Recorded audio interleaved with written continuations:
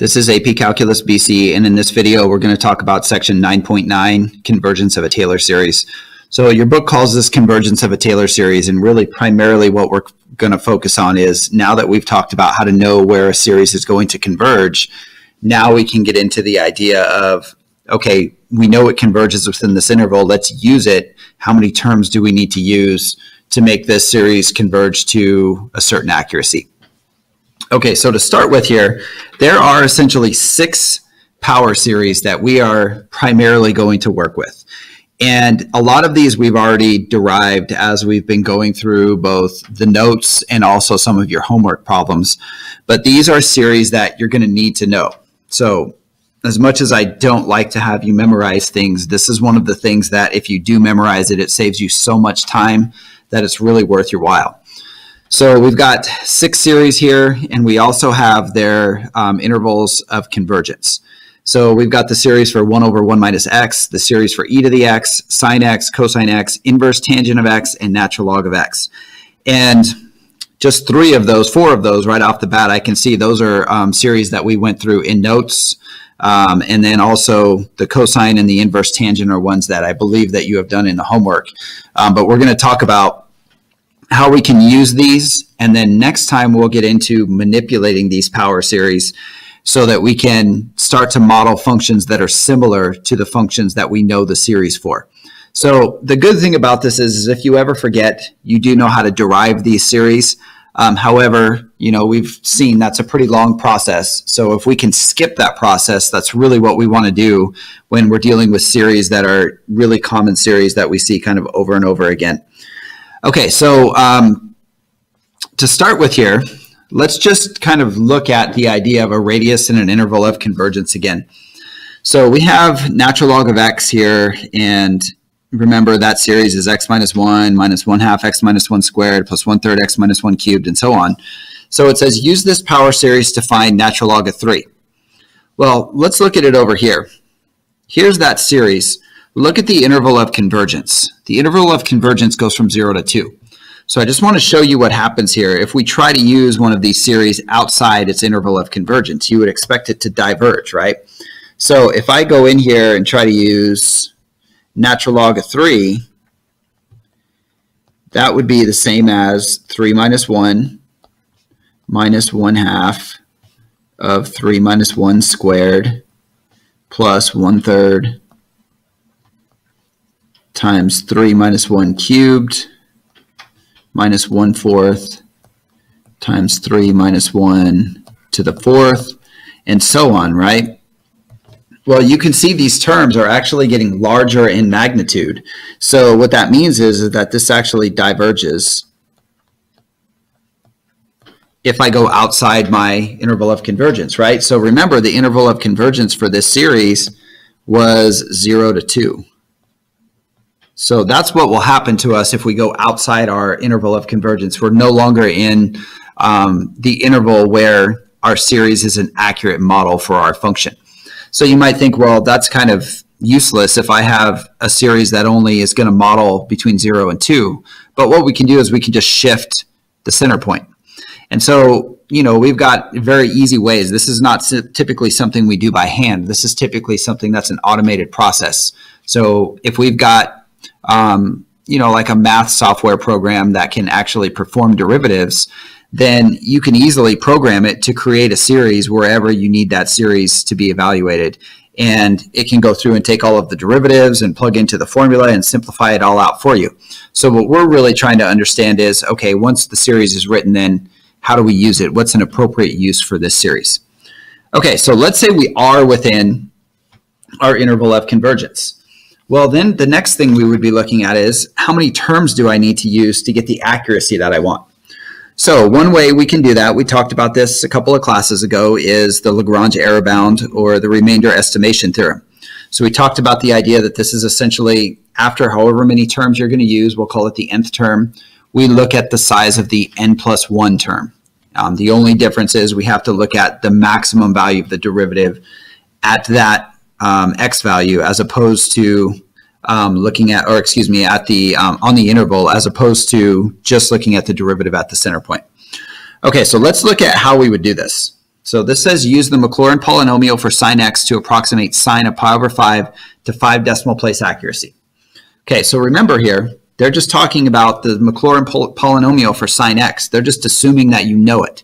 So yes, you could go derive it if you really wanted to, but the intent here is not to derive the polynomial for sine x. The intent is that you know what that polynomial is. Okay, so let's plug into the formula for that. So first of all, for sine x, let's just write what that would be. Okay, for sine x, we've got this polynomial where we know it's the sum, and remember, we're going to start at n is equal to 0 and go to infinity. Oops, go to infinity, and we've got negative 1 to the n, and we've got x to the 2n plus 1 over 2n plus 1 factorial. Okay, so that's the series that we're going to use. Now, what we want to do is we want to find out the remainder after n terms. If we want 5 decimal place accuracy, remember, we're looking at the n plus 1 term. So, first of all, for my maximum value, when it's a sine or a cosine function, I can just assume the maximum is 1. That's the largest that we're ever going to have. So I'm going to plug in 1 for m, and then the distance that I am from my center point would be pi over 5 minus 0. That's going to be raised to the n plus 1 power, and that's all over n plus 1. Now, remember, when I go back and I look at my remainder here, this is using my general Taylor series formula, right? So I'm using the next term in the Taylor series formula. I'm not currently referring to that 2n plus 1. So that's the tricky part on this. So the next term in the Taylor series would be to the n plus 1 power. And I need this to be less than, and we need 5 decimal place accuracy, so 0, 0, 0, 0, 0, 5. And now we'll just do that on the calculator. And when we do that on the calculator, we're going to get n is equal to 7. So that tells me if I use my Taylor series formula, I need to go up to and including the x to the 7th term. Okay, so this is where this gets a little bit tricky. So I'm using up to and including the x to the 7th term. Well, now when we look at that sine summation that we have, remember the x to the 7th term is going to correspond to n is equal to 3. So when we evaluate this and we say we want the sine of pi over 5, we're going to say it can be approximated by this. We're going to use the sum from n equals 0 to n is equal to 3, and it's going to be negative 1 to the n. Instead of x, I'm going to have pi over 5 to the 2n plus 1 over 2n plus 1 factorial. Now, if I've done this correctly, then what I should be looking at is up to and including the 7th degree term. So if I were to evaluate this series up to the n equals 3 term, I'm going to get pi over 5 minus pi over 5 cubed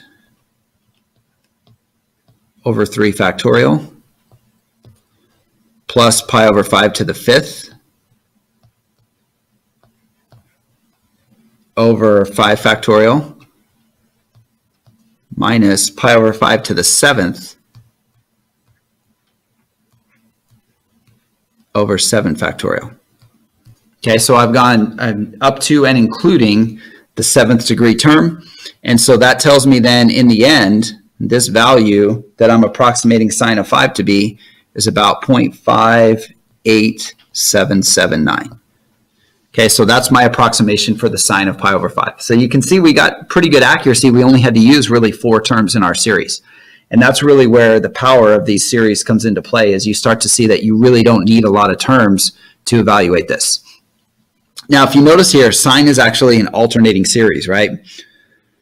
Most of the time, if I have an alternating series, I'm actually not going to use a Lagrange error bound. I usually only use a Lagrange error bound when I have a series that is not alternating, because it's so much easier to use an alternating series error. So I want you to make note of what we did. Notice how many terms we ended up using. We went up to and including the x to the 7th term. But we're going to do the same problem now, remembering how to do this with an alternating series error. So remember, with alternating series error, we're just going to look at the size of the next term in the series, and that gives us our error bound. Okay, so let's take a look at how we would do this if we were going to use an alternating series error bound. So all I have to do when I use this setup is I have to look at, okay, first of all, I know the sign series again. The next term in the series would be pi over 5 to the 2n plus 1 over 2n plus 1 factorial. And I need that to be less than 0.000005. Now notice this time what I plugged in here, this is the actual term in the series. So when I did the Lagrange error bound, I'm thinking back to the Taylor series formula. When I do an alternating series error, I'm using the actual rule that I have for the series. Okay, so now if you plug into the calculator here and look at your table, you would find that that happens when n is equal to 4. So n equals 4 is my error term. So what that tells me, using an alternating series, is that if I want to get the sign of pi over 5 to 5 decimal place accuracy, that can be approximated by the series going from n equals 0 to 3, and I'd have -1 to the n, pi over 5 to the 2n plus 1,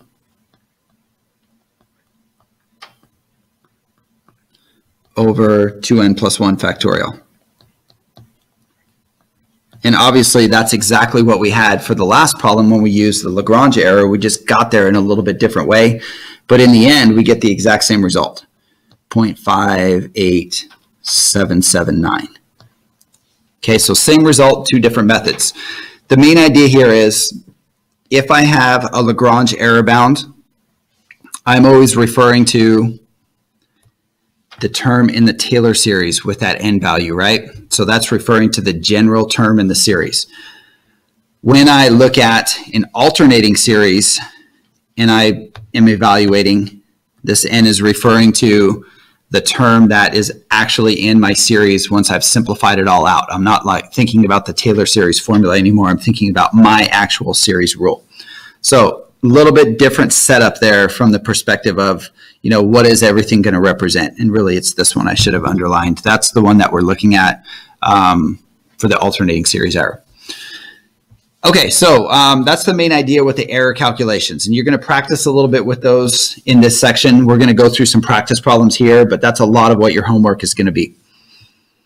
Okay, so let's take a look at an example here. It says, approximate the sum of this series with an error less than 0.001. Okay, so first thing I want you to do is think about what type of a series is that. Should we use Maclaurin series error, or excuse me, should we use Lagrange error bound, or should we use an alternating series error? Okay, so hopefully you're seeing that it's an alternating series error. So what I want you to do is I want you to pause the video, figure out what the sum is, figure out how many terms you need, and then find the sum, and then find the decimal approximation based on what they're asking for here.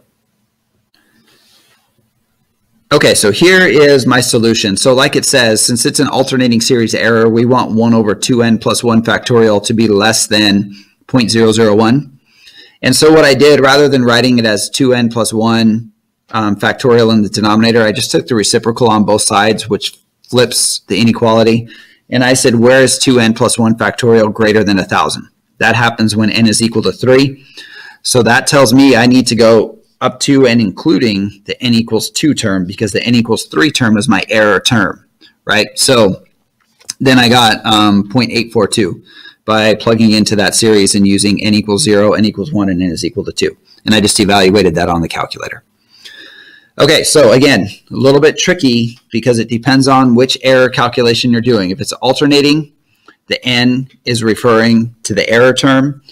If it's the Lagrange error, the n is going to refer to what's the degree that you need to stop at.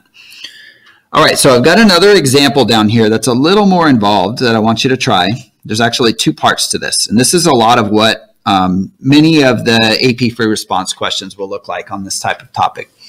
It says, let f be the function given by f of x is cosine 2x plus pi over 6. Let p of x be the third degree Taylor polynomial for the function about x equals 0.